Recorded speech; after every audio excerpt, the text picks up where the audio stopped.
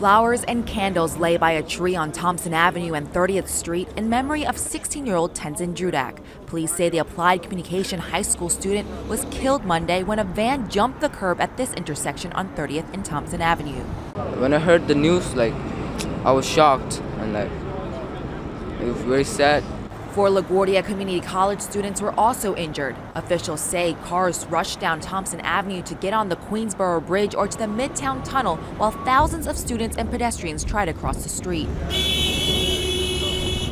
Student Government President Shah Amanat says he submitted a petition to the DOT in July with 500 signatures regarding the timing of the lights. He says the DOT responded 90 days later, saying that no traffic signal changes were recommended at that time. Every day when we cross the street, we face a lot of threatening by the car. City Councilman Jimmy Van Bramer says he's been vocal about traffic calming measures on Thomson Avenue around LaGuardia Community College.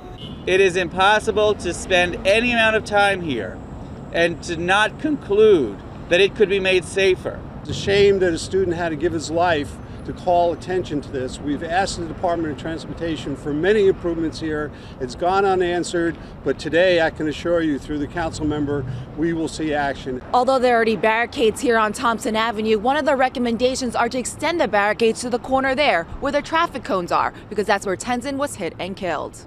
Officials are also asking the DOT to conduct a comprehensive study on the timing of the traffic lights and to add traffic safety agents. A DOT spokesperson says the agency is already working with LaGuardia Community College to improve pedestrian safety, with some safety enhancements including sidewalk extensions at the intersection. In Long Island City, Agnes Chung, New York 1.